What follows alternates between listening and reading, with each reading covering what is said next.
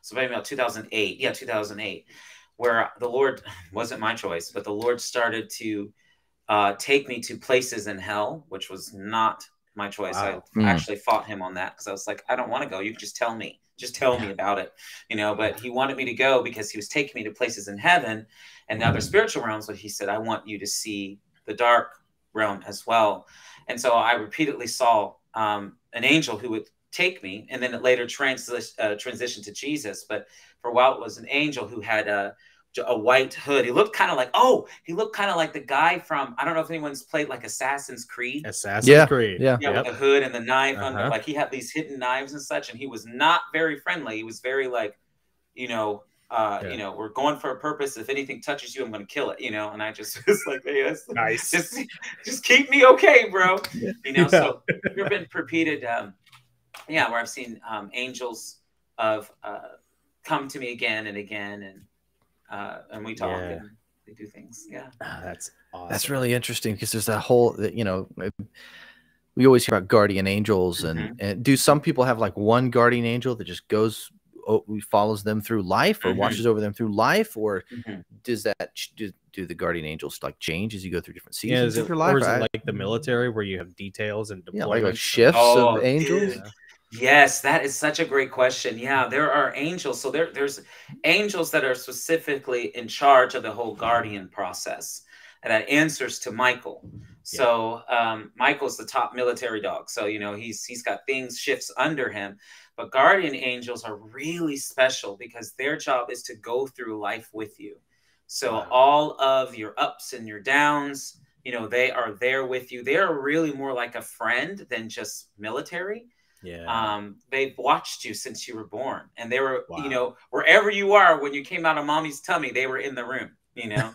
Wow. You know, they are so wonderful. My guardian angel, his name is Eden, and he's been with me for a while, and you know, since I was born, and he's awesome. He's great, but he is different from ministry angels, where there's angels who, like, for example, you guys have a ministry angel that's for what you do, and their job is to enhance your work, you know, enhance what you do for the kingdom.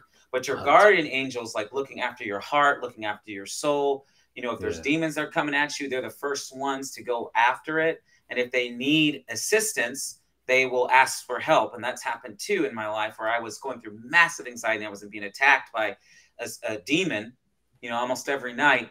And Eden would wrestle him down and pin him down. And I would wake up because I would hear all the noise in my room. I'd wake up and I'd look over, and there's Eden. Eden's huge, these glamorous, like green and teal, like, you know, wings. And he's just muscle shirt, but he pins demons down. And like, you know, it's awesome, you know. And I like startle up and I look over, and there's Eden, and then he points at me. He said, "It's all right, go back to sleep. I got it. I'm taking care of it."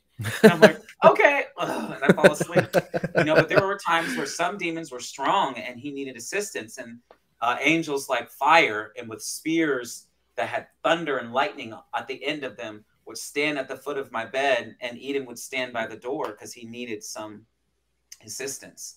You know, so they will ask for that as well. Man, that is incredible. Man, that blows my mind just trying to vision that. Yeah. Wow. I don't even know how to follow that up. I don't even know. Like, I used to like, sit in church back when I first started writing books and just like envision all that stuff. Yeah. And I always just kind of figured it was probably just my imagination. But like listening to Micah talk, I'm like, I don't know. Yeah. I don't know at this point. I'm not so sure anymore. You know, dude, I have seen angels. This one, like, whoa, like freaked me out in a way, in a good way. But I've seen angels once where they were flying. So they were huge, like, I mean, bigger than buildings, flying in. And I'm at the park, and I hear this low sounding like aircraft. And I'm thinking, like, what in the world is that? Who would be flying this low? And I would see in the distance, and it was this huge angel that had hair and fire coming off of its hair, and its wings were like metallic, and it was like, you know, and it like slowed down, and then it just changed shape, and it was this military angel with all these weapons on it. And then he would look at me and he would say, "Hello, beloved." They always call me beloved, and I'm like, you know, like, oh my gosh, you know, and then he just slowly flew off into the distance. And I'm like, man, there's all kinds. And I'm thinking, like, I was telling, asked Holy Spirit, I said, Holy Spirit, what was that about? Where was he going? You know, Yeah. It's like, this is so cool.